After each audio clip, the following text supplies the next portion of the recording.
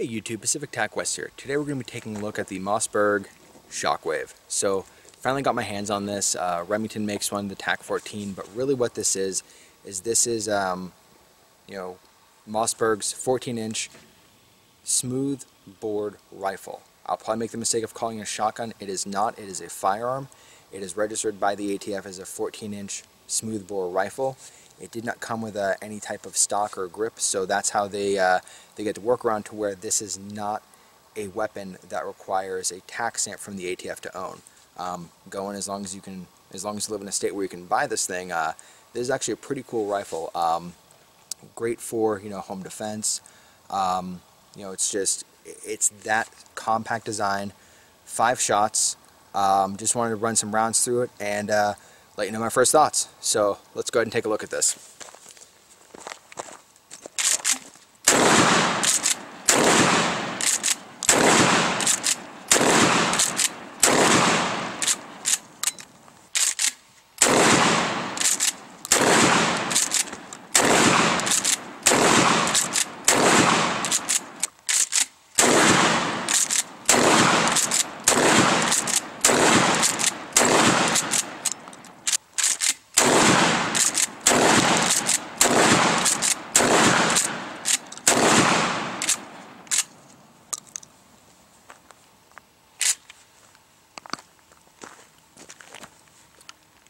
So the Mossberg Shockwave, this gun is just fun to shoot.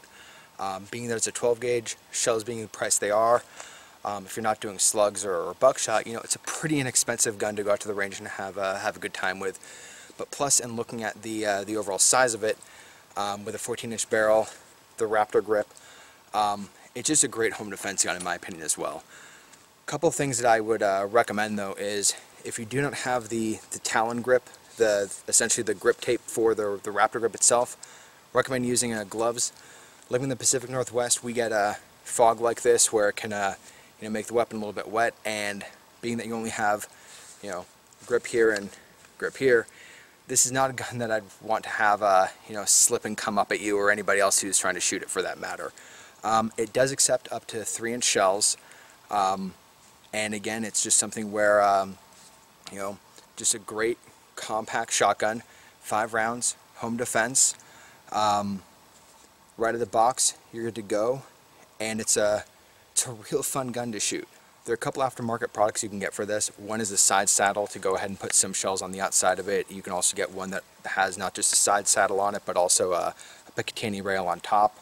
But again, in terms of overall use for what this I would see as being practical for would be home defense or just taking out to the range, not something you go hunting with. And for that, I would say pretty much right out of the box, short of getting maybe a Voodoo tactical scabbard or something to hold it in. There's really not much I would want to do to this, except maybe get the adapter to put in here, so that I can accept the 1 3/4-inch shells and just get a few more rounds in there. Less time loading, more time shooting, right? So again, overview: the Mossberg Shockwave 590. So if you have the opportunity to try one of these, or even the opportunity to purchase one, I'd encourage you to do so. I know where I live, they're going back and forth in terms of would Oregon State Police allow you to transfer this or not. Finally, the verdict came down that they will, but again, this is one of those guns that just strikes me as one where they're going to look to figure out a way to get it out of the market.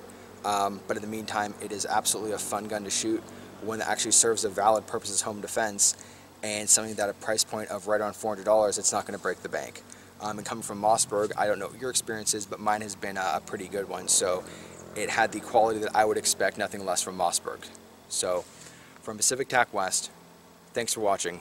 Please subscribe. Make sure to check back for future uploads.